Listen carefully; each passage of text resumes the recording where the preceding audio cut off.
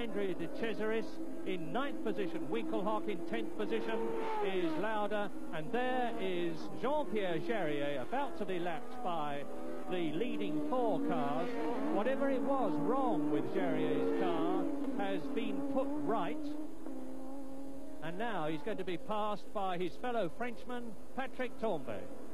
Well, we hope he is. We've said in the past that Jean-Pierre Jarier is not always the easiest man in the field to pass. Is he going to be difficult again?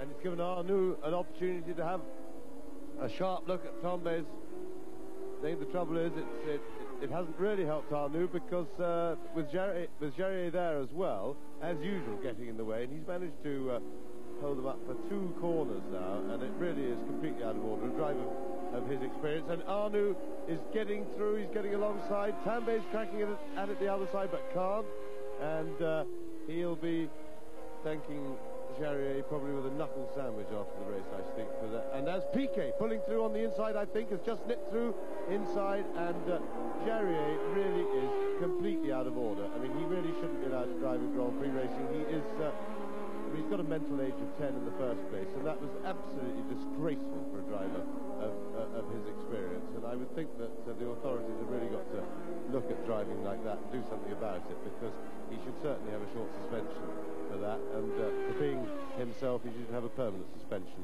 And Prost into the pits. Yes, Alain Prost coming into the pits on